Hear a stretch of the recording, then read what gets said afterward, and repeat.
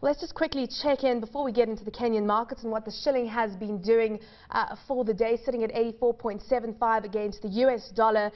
You're looking at slight dollar strength, but pretty much stable as we start out the trading week. Let's delve into what's driving the local markets. And as I say, Kenyan Capital just releasing its results, but also some news there from the retail front from Nakumatt Holdings in terms of their ambitions.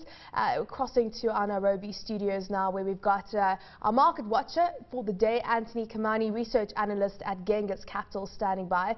Anthony, thanks for joining us. So I suppose let's just very quickly take a look at what the market has done for the day. It starts on the back foot, but what are your expectations when it comes to market activity? And of course, we've seen so much buying into the market post the decision by the Supreme Court, and it seems there is so much optimism, but a slight pullback today. So what are you expecting this week?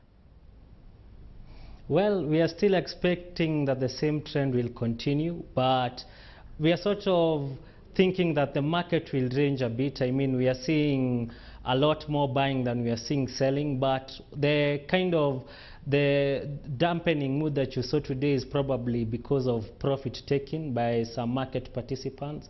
And there's been a lot of talk going around about the market and some investors fearing that it's a little bit too overvalued at the current moment.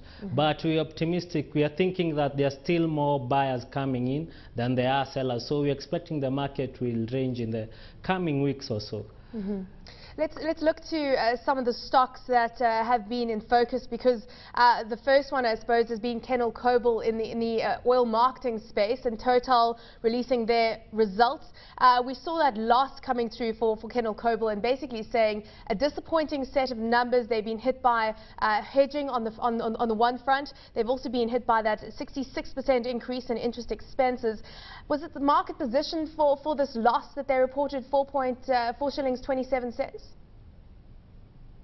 I think the market had factored this in. You remember the Puma deal that did not take, and so investors sort of took a negative stance on that counter from then. And what we are seeing actually in the pricing now is sort of all that negative sentiment being reflected on the stock.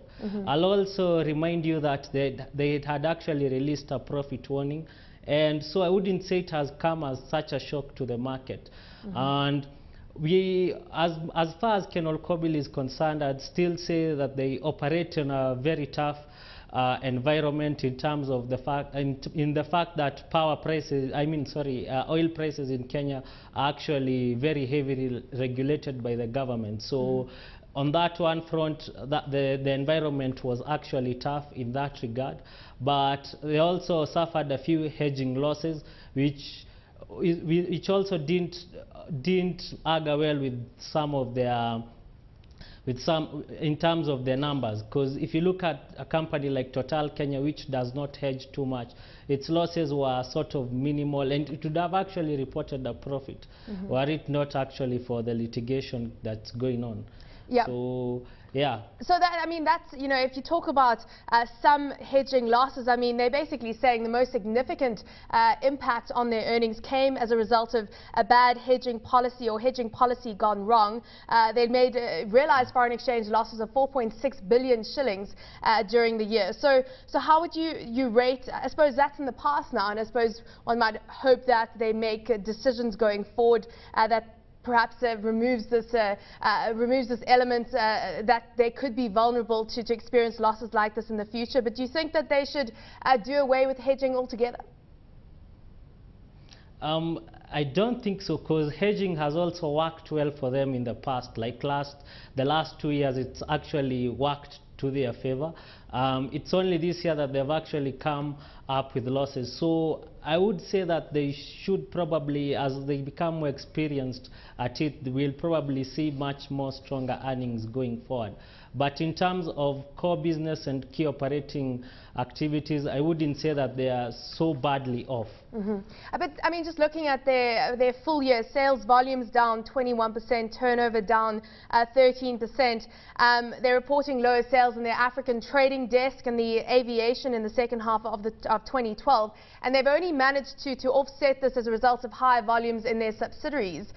So that's concerning that those two parts, the trading desk and specifically the aviation part of their business, have performed weakly. Are you concerned about that?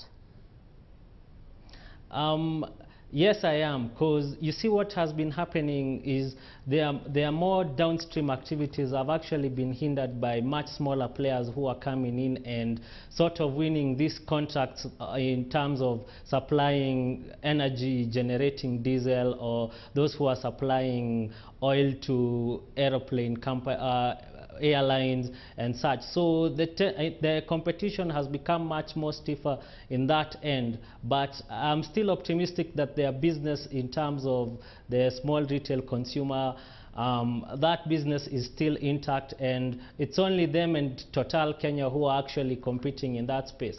And I can't discount the room for growth in that business.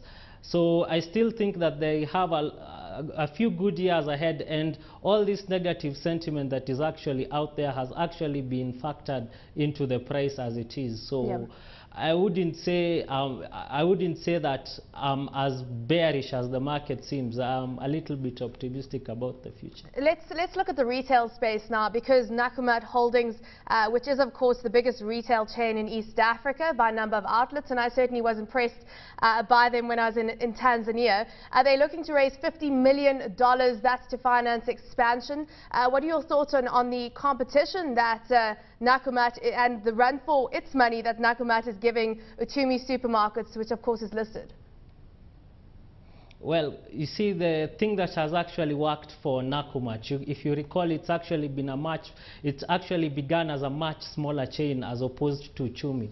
But because of the fact that it's a private company and with reduced red tape or bureaucracies, what you see happening is that they're actually able to execute some of these expansion plans much more quickly than Uchumi, for example, because Uchumi is a company that would have to go through some shareholder regulations.